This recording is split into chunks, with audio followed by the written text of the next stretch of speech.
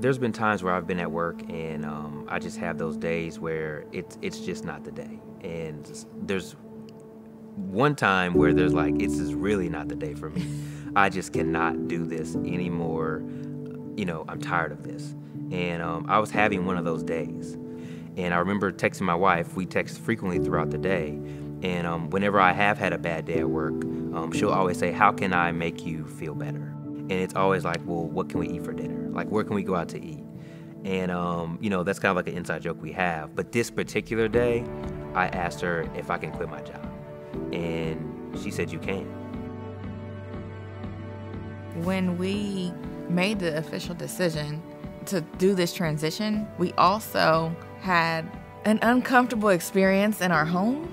And homes require a lot of money and time. And we seen that was a reason why we weren't able to provide as much time and resources to ministry, which is what we wanted to do, because we were so bogged down with home ownership. Mm-hmm. And so coupling selling our home and quitting a job that is our sole income was very scary. But with God's hand underneath all of that, it took the fear away.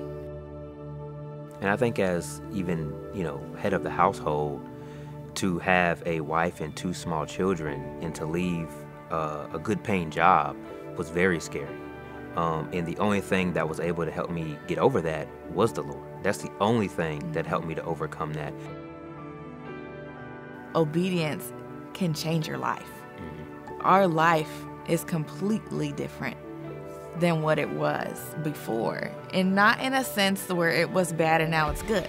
It's more of we have this level of peace that nobody could ever take away from us. And we would never think that being together all the time would be peaceful. And it's just been awesome. If you are in this moment of seeking God's wisdom, you have to relinquish control, because what God did with us is something that I, with my control issues, would never be able to do on my own. We could never have dreamed up what we're doing right now, because it's not in our wisdom and it's not in our will. We are living in the will of God, and He is affirming that this is exactly where He wants us to be.